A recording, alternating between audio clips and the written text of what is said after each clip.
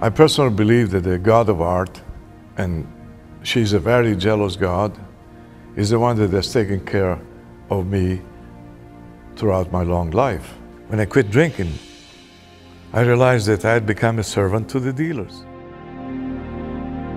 I made a living painting basically on the side of the roads.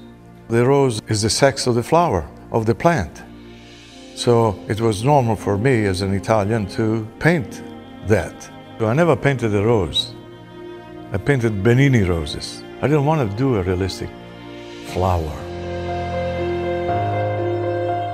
The different sound, they would create this artificial state of being that you could only achieve earlier on with deep meditation exercises and everything else.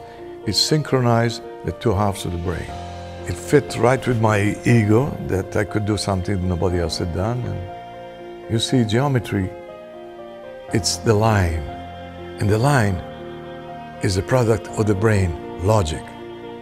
Color, on the other hand, is emotions, is the heart. It's the impeccability of the work. I was showing how good I am with the blending. Me, the great me, the background, this incredible background that nobody else can do, right? Just paint, paint, paint. And I do find just listening to the inner me that comes out and guides me in the process of creating this work.